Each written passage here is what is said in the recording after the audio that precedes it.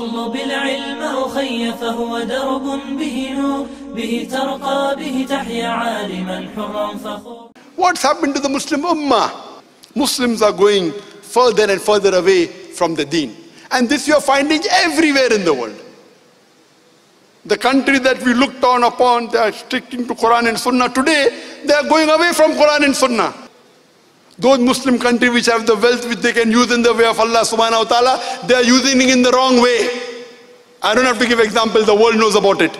هذا الإمام النبي المعصوم ضرب شجت رباعيته، طردوها للطائف، هام على وجهه، اتهموا زوجته، اتهموا فراشه، قالوا ساحر، قالوا شاعر، قالوا مجنون. وتأتي أمته بعد 1400 سنة تفرط في سنته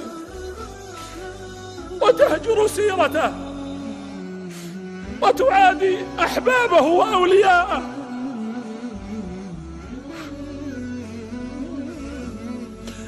هذا النبي ما وصل الدين إلينا إلا على تعبه ودمه.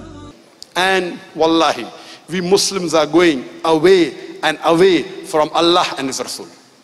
The only solution is we go back to Allah and His Rasul, go back to the Quran and the Sahih Hadith